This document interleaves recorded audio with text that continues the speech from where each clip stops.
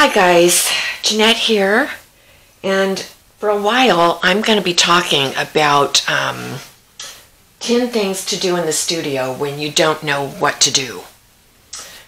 One of these things is to go over older works that haven't worked out. I don't know if you're like me, but I struggle to get myself in here. I just do, and I think that maybe more artists do the same thing. And I don't know why I struggle with it, because this is where my joy is. And so we're really cheating ourselves out of joy when we don't get in the studio. And sometimes we use the excuse that we aren't motivated or we're not inspired. But many times we have to inspire and motivate ourselves. So one good way that I do that and to get myself out here is to grab a stack of my older work that just hasn't worked out. And I have 4 pieces here. And, you know, that's a good reason for us to not be afraid of ruining pieces or having pieces that aren't great. You know, we're doing pieces and then we think, oh, they're not so good or whatever. Just stick them to the side, and later on, those are your jewels. I mean, those are the ones that are going to make you grow, help you to grow in your art. So I have 4 pieces here. They just turned out kind of meh. You know, they don't have the wow factor. They don't do anything for me. They're just kind of boring, actually. And it's these.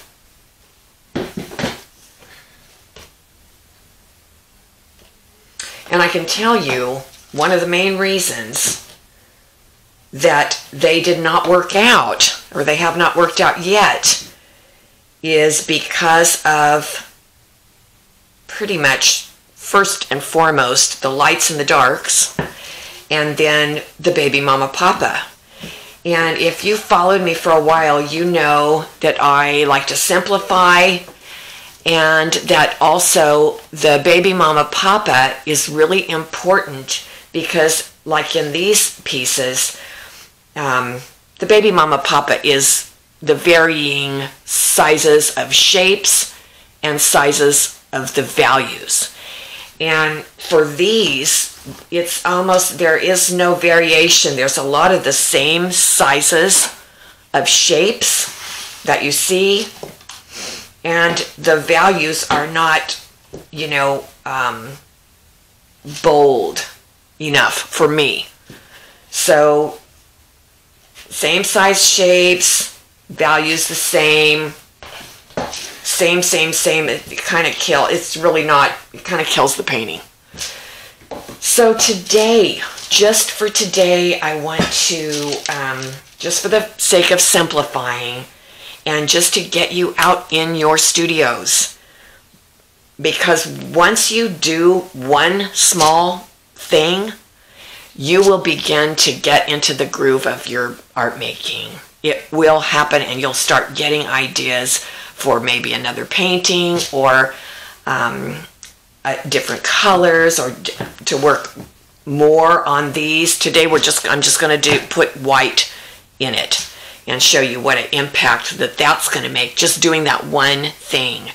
So to simplify, that's what I think is great, is to get yourself out in the studio using one of the 10 tips that I have, that I will be having a link to in the bottom of the notes, to just get motivated, to just get yourself out there. Many times we just put too much pressure on ourselves to make a painting, or to do something great, or to finish something. Really, this is a step-by-step type of life.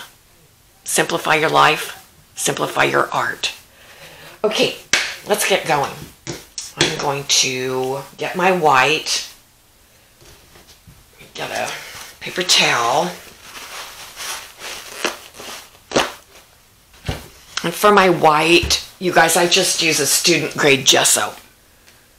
It's Artist Loft student grade gesso. That's what I use for my white. Okay, and then I thought it would be fun to maybe use this as a stencil to paint around. Like for instance,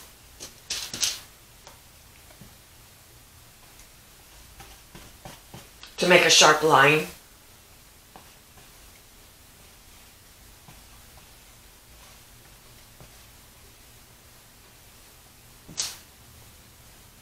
yeah.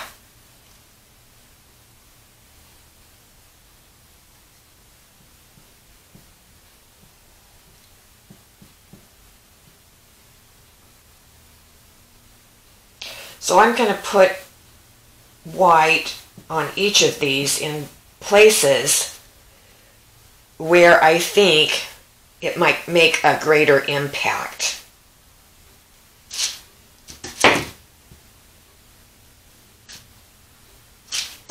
And maybe I'll repeat this curve.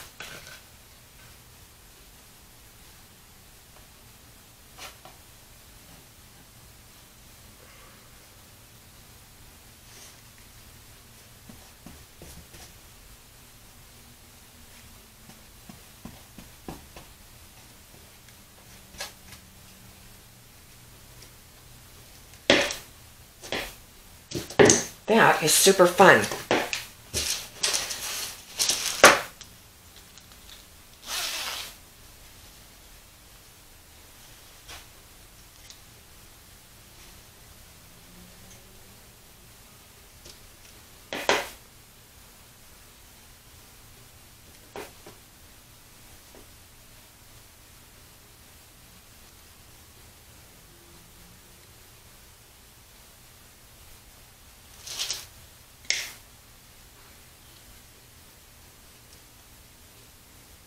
Now that makes me want to go up in through here.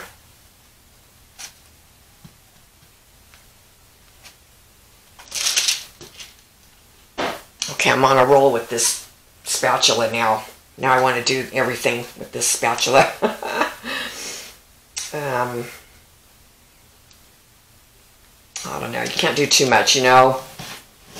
That's what we want to do. We get on a roll and then we want to make everything like that. Let's go up here and see what this will do.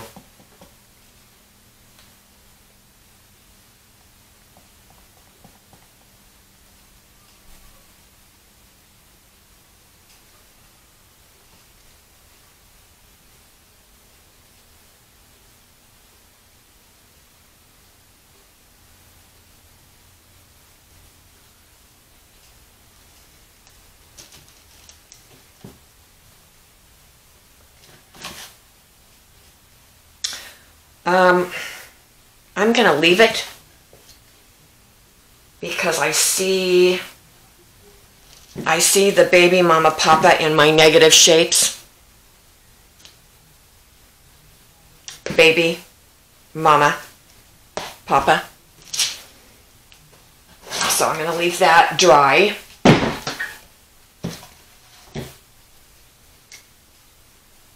So what I'm doing, if you don't already know, is I'm creating light lights. I'm going to go in maybe later and do some dark darks and then do some medium after that. But because these are so sleepy, for me, I have to go in and kind of make something happen, which is what I'm doing with the whites.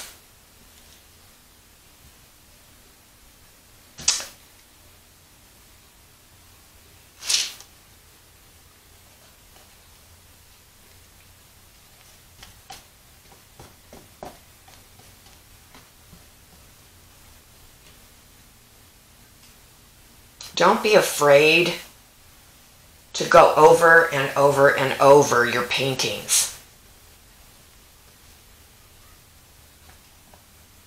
I think that's where the interest lies.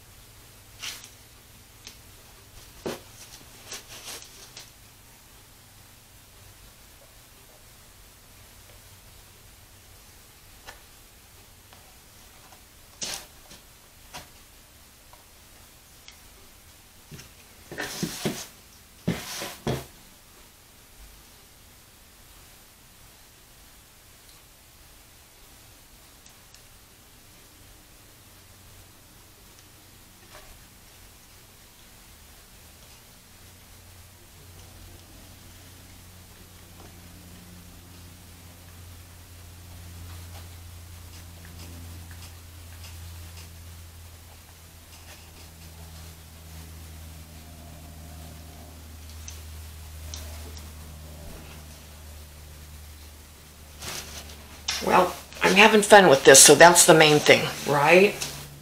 We don't know where it's going to end. We don't know what is going to happen after. But I do know that I'm creating a foundation that's going to hold up. It's going to have, it's a design foundation is what it is. It's the underneath, okay? The value, the underlying design pattern, that is what I'm trying to create here, and I'm having fun doing it. And then I can go in later. So that's kind of the basis of your composition and your design, is the underlying design pattern, the lights and the darks.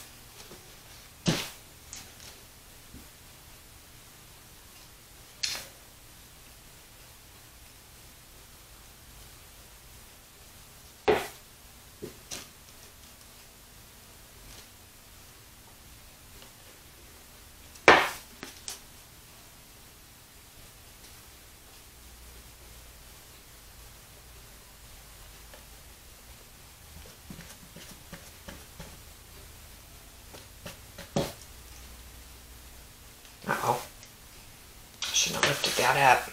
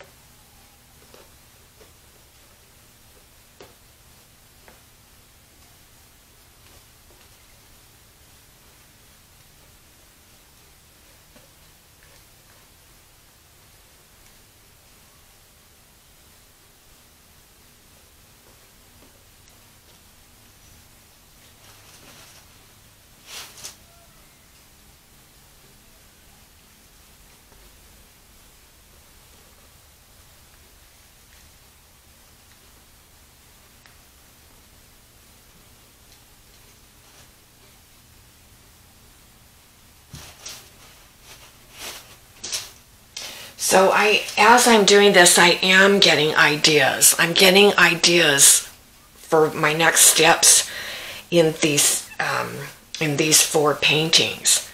It's coming to me, and it has a lot to do with the design of these curves, and then making more curves on top of this. But I'm not quite sure what colors I'll go into. I don't know exactly, but my intuition is coming out as I do things. And that's the beauty of getting into your studio, is that you will begin to cultivate. Your creativity will begin to come through for you. Okay, this is our last one. And I'm going to just go freeform here. Freeform it.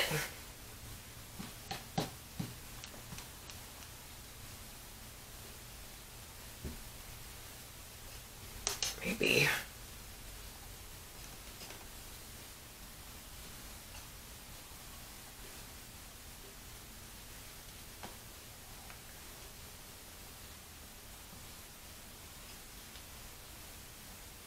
How fun is that?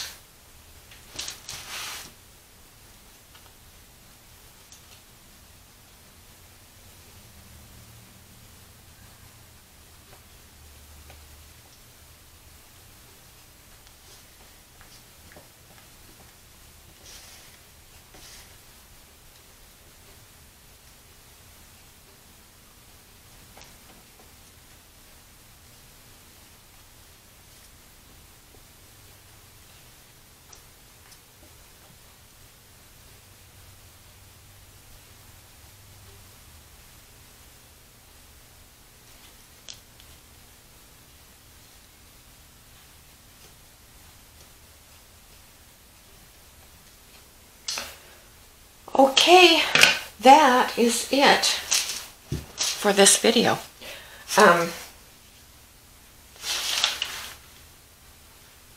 Yeah, so watch for your baby mama papa. Watch for your baby mama papa not only in the negative spaces, but in, like in the whites. These are almost the same, so that it should be baby mama papa. This could have been a little bit bigger maybe. Actually, this is what I'll do. Just make that a little bit bigger. Yeah, watch for your baby mama papa. Like, for instance, this one, baby mama papa. Small, medium, large.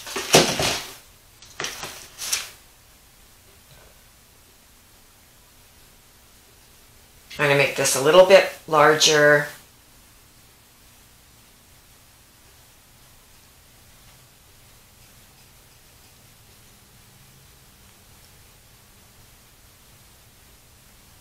So that I have it there.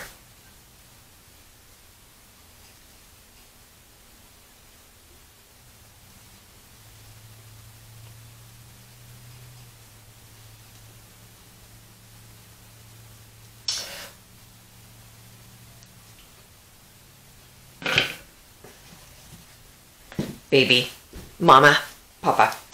Okay, guys, if you've enjoyed this video, please comment, give me a thumbs up, and subscribe.